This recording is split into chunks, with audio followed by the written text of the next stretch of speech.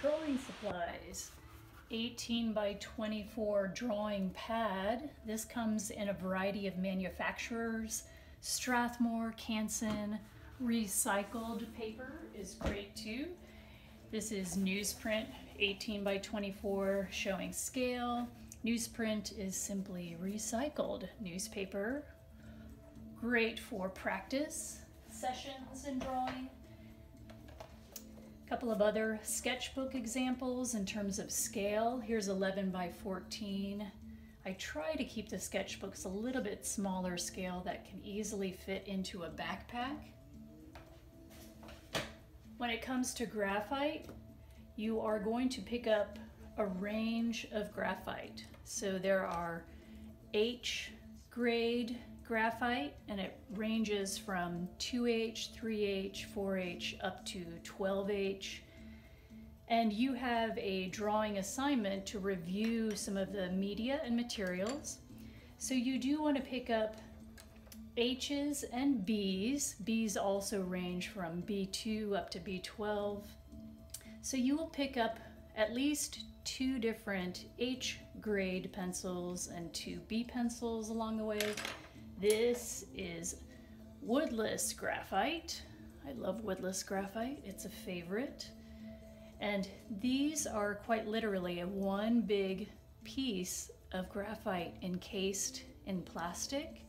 And we'll talk about different techniques for each of these media, and I will also do demonstrations along the way. Standard number 2 pencils and mechanical pencils are wonderful drawing tools as well. A sharpener of some form.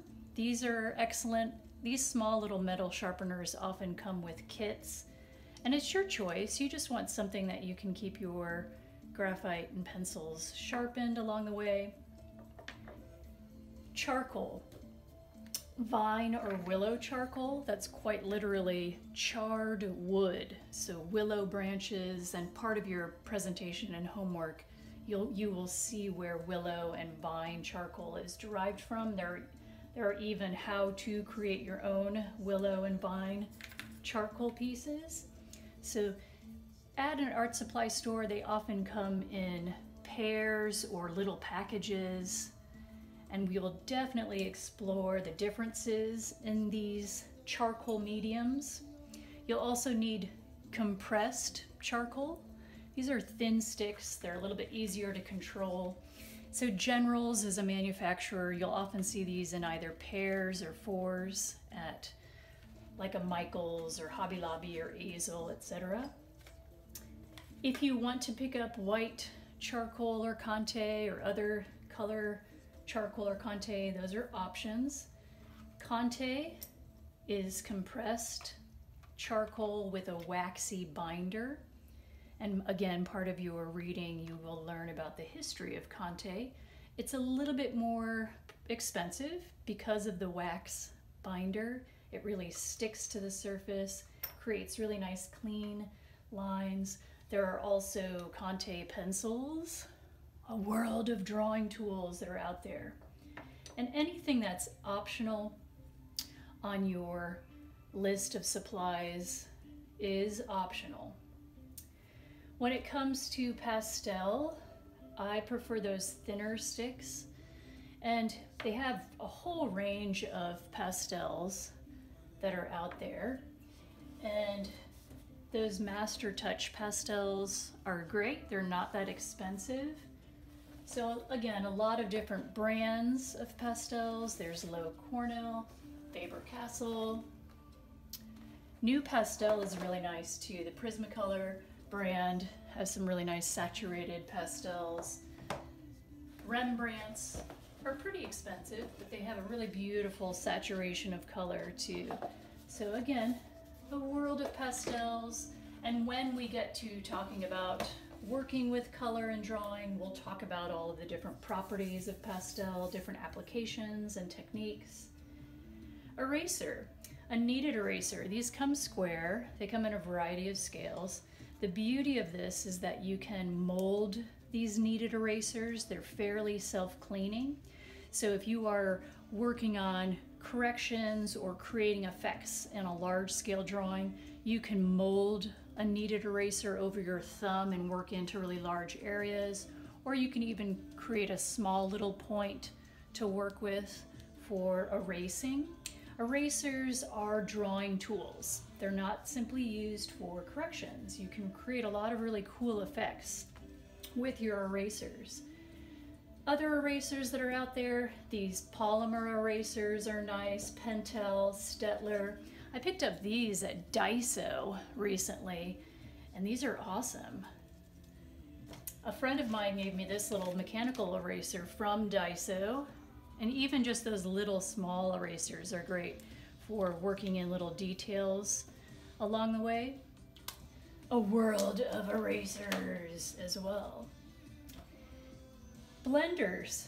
If you want to purchase blenders, and these are also recycled newspaper, you have that option, and we will be discussing blending techniques in this course. We'll talk about using your hands as a form of blender, and there are pros and cons to that. Some people, myself included, I've taken old t-shirts and cut those apart, and you can use these as blending tools in both drawing and painting. Some people will use paper towels or Kleenex, even sandpaper. Files can be used to create different textures and effects. We'll definitely be exploring blending tools in this course. When it comes to the materials for ink, you just need one small container of ink. You don't have to get anything really large scale. I did find this at Daiso as well for $2.50, I believe. And those of you that are exploring other media, there's a world of inks, and that will be discussed. A stick, quite literally. Mother Nature providing us free art supplies. Chopsticks are great to use for drawing tools. I've done some figure drawing with chopsticks. Bamboo quill pens. And these are options too. I just wanted to show you what these materials are. So bamboo quill pens are quite literally carved out of bamboo. I really love these tools. I feel like that there's a pretty seamless flow across the surface when you're working with them. Other optional pens. Stettler brand is really great.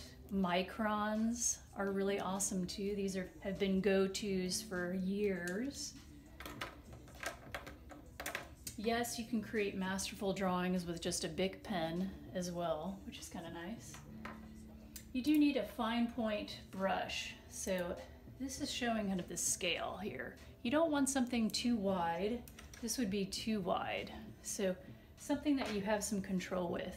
And with a little bit harder bristle. Usually acrylic or oil-based brushes have harder tips, harder bristles. Something soft like a watercolor brush has its own quality too. But something fine point, you see that on your list, that's suggested. You can even make your own drawing tools out of duck or geese feathers. We'll talk about this when we get to working with inks and washes, liquid media. Some students even prefer to buy those metal tipped pens, so optional. You've got a lot of options in terms of materials.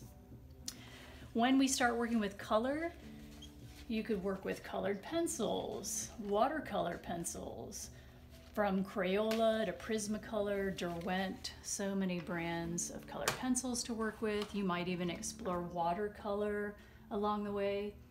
We do have assignments in here working with open media, and so we do open it up to any type of media that you want to explore. Drawing 2 and advanced students certainly will be exploring a variety of media. With Drawing 1, we start with graphite, then we segue into charcoal and inks or liquid media.